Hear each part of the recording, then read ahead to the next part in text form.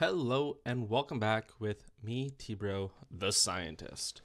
Today we're actually going to be doing some science relating to heat in Rimworld to help better inform you going forward for the new players, and obviously for the older players this is going to be a refresher.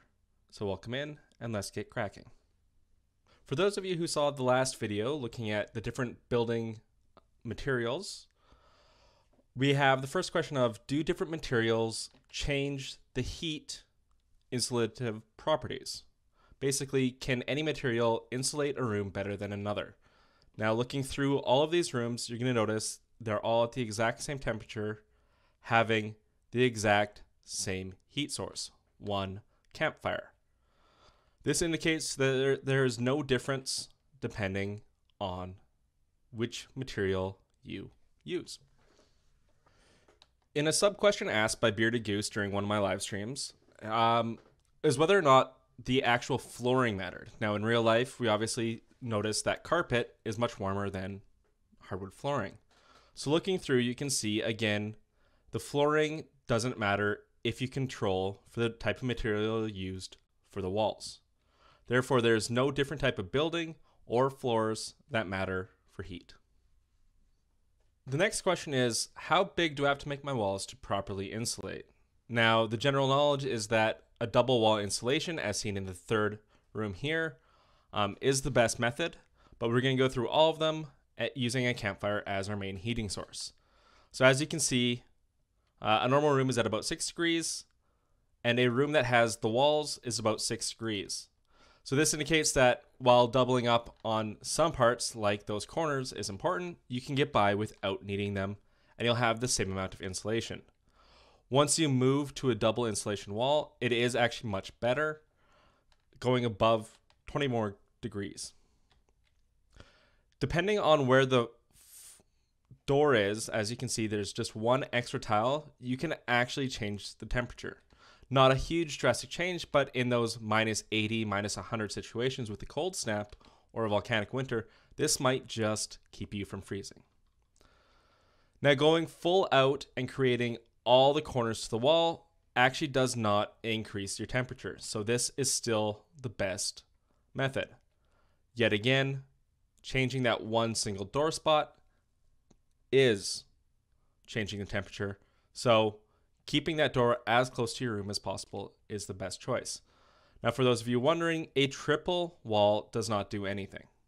It's no added benefit from this very basic double wall. So your best method of insulation in the north is this style of wall. Now, I realize I'm also saying in the north because I live in the north. In the north or south, in these cold reaches of the world, this is your best style of a wall. Alrighty, so next we're going to look at consistent heating mechanisms that you can use to stay warm. Now, in base game, a completely roofed room without any heating source is actually colder than the outside area, indicating that shade is cooler than sunlight, even though there might not be sunlight around. So working from this base, what I can tell you is that a heater is your best mechanism. It keeps the temperature much warmer, almost 60-degree swing for this standard room size of about 25. Closely related to that is the campfire. It can keep the temperature at almost the exact same temperature. It provides much more light, and in warmer temperatures, it actually can get you much higher. So it is a slight concern in those when you get to spring or summer. You can get temperatures into 35 to 40 for a similar sized room, whereas a heater will actually turn off. So your best bet is to actually use a heater if you can. Now, there's also using a torch lamp. This can also produce light just like a fire. It uses much less wood, 20 over 9 days versus 20 over 2 days. So you can get almost 5 times the amount of wood out of it, but it produces much less heat, only able to swing about 10 degrees. This is a good choice if you're maybe in the tundra when a whole bunch of wood dropped and you already have a heater and you just need light. So it's an added bonus. Now, I've often used coolers to heat my base in boreal forest or tundra areas.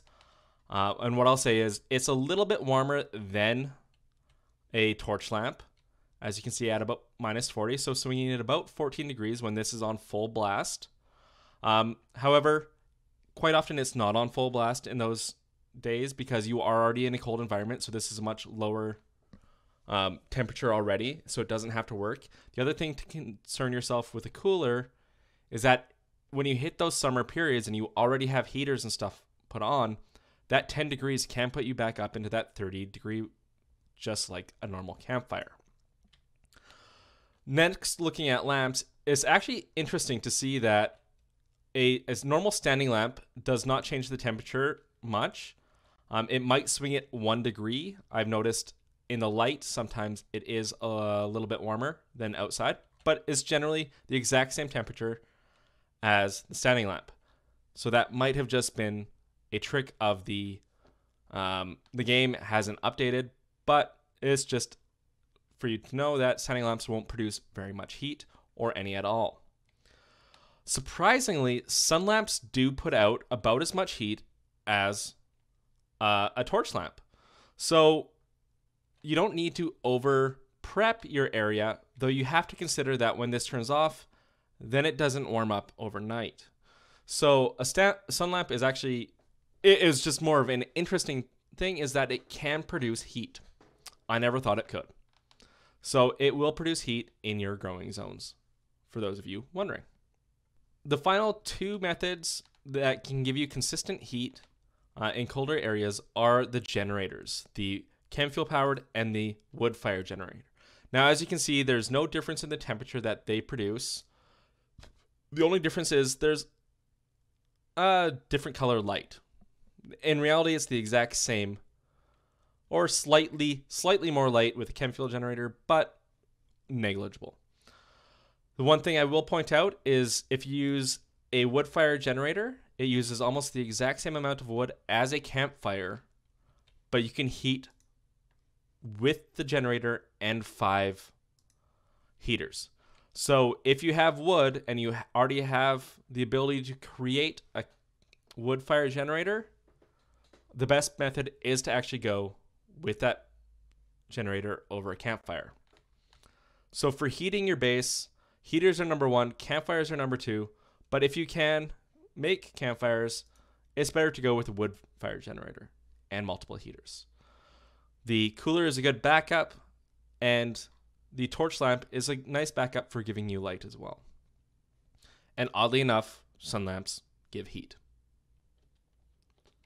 Now, one other thing to note with heat is there are different methods of producing heat in the game, such as smelting or cooking, but neither of those produce consistent heat over long periods of time, and therefore I didn't look at those specific methods.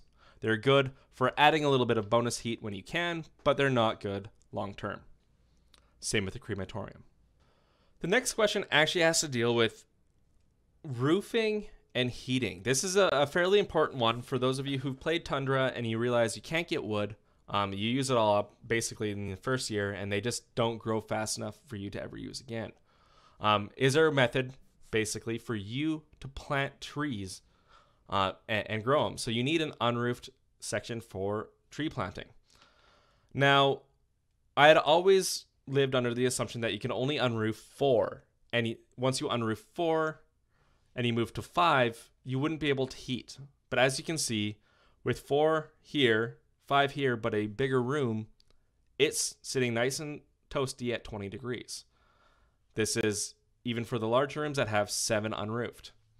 The key is, and this came from a user on Reddit, I do not know his name currently. I'll have to check, and I'll put it in the post, in a comment in the post down below. But what it is if you move over to 1/4 unroofed, then it can no longer keep any heat at all. So I've now cleared off 1 extra tile in each room. I'll show you under the remove roof area. So it's now at 1/4 of all the tiles. And as you can see, there's no longer any heat difference with the outside. Despite how many heaters you can have in there, how well they were keeping up before, there is no way to keep up with the outdoor heat. Therefore, you can have up to 1/4 of the roofing unroofed. That's an odd way to say it, but you can have 1/4 of the area unroofed and keep under 1/4 of the area unroofed and keep heat in the area. Hopefully that helps in those cold games, cold snaps, long winters, long nights, those very cold places that you need to build some wood. Maybe with royalty, keeping braziers lit, you need wood. And this can be a method for you in the future. So remember, under 1/4 can be unroofed. Alrighty, so the next question is, how big of an area can a heater heat to a reasonable temperature? We looked a lot at the standard size room, a 5x5 on the inside down here. So what is a reasonable temperature and what is a reasonable size for a heater to actually do? Now, interestingly enough, the results are kind of intriguing. If you look at small sized rooms, the temperature varies a lot. As you can see, it jumps from 21 down to 17. You see some negatives there, and that's similar along a lot of the smaller rooms. Once you get to about the 2, 4, 6, 8 size, it becomes a more standard temperature. Yes, it's high teens and it fluctuates, but it is much more there. Now what's happening is the heater is slowly ticking on and off. And we see that quick drastic drop. Now as you get bigger, it's just trying to maintain temperature so it stays at a much more neutral temperature for a lot longer period of time. As you can see, this one sticks in the teens for that almost that entire duration. Now what we found is the 20 degree mark in this style of building, the 20 degree or 20 building, this is the same size as one of these standard rooms, is actually a lot colder than your standard. So building it like this is not optimal in any way, shape, or form. However, at an equivalent, that is about as big as you want to get, because it starts dropping off a little bit more drastically as you get a little bit larger, and that is where the biggest drop off is. It's a 10 degree swing after 24 to 26. Afterwards, it can help maintain much larger rooms, but it's not going to be able to get much more temperature than these in I believe this is a 40 room. So small rooms, not optimal for heaters. They can't figure out and get a nice static temperature. Your 10 to 25 is about your optimal for this heating method.